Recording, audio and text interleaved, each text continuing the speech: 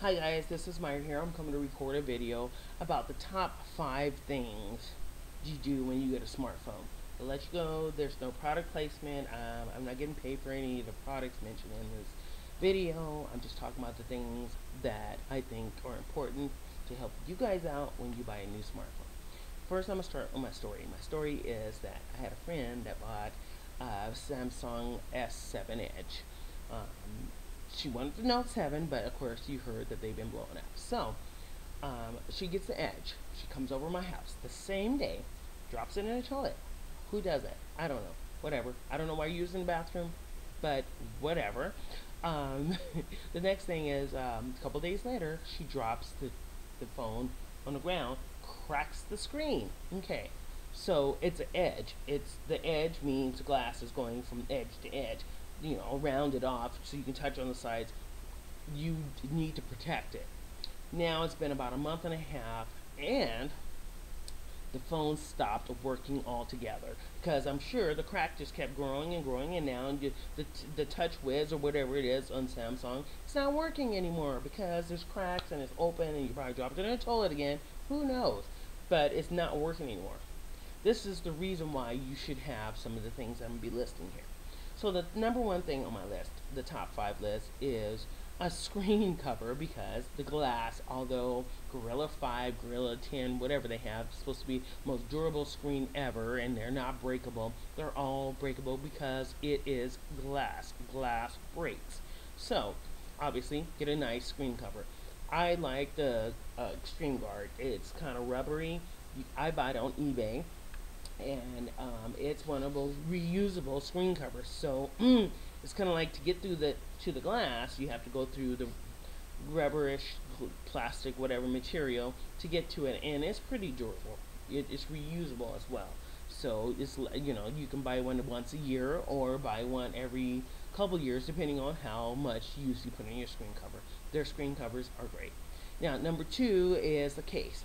The case, you want a case like I showed you already on your phone. I buy these on eBay as well, because they're durable. You get it one, you stand it up, and great, and it's durable. If I drop this phone, it's not going to crack. And this one's easy to come apart. So put back together, a little clip on the plastic, snap it on, and to do stuff, it's good.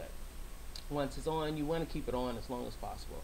So number 3 is headphones. You want to keep headphones that work. Yeah, all your phones come with headphones, but they're not all good headphones. You don't want headphones that come with the phone. Like, if it's a Samsung, it should work alright, but sometimes they don't work that great either. If you got an iPhone, the iPhone headphones probably work the best, but you can get the Beats or whatever. Just make sure that you got headphones that noise canceling, keeps out the noise outside, but it doesn't blow up your ear plugs, your eardrums.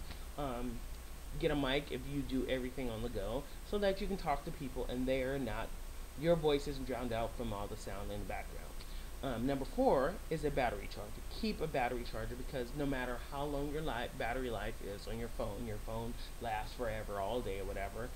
These new phones, they only have so many cycles of from dead to full charge, and then the battery's no good anymore. No matter, you can replace the battery, but then sometimes the phones don't charge them anymore. You can't go wrong by having a battery charger, because you plug it directly into the phone, and it's like you have an extra battery you're carrying with you.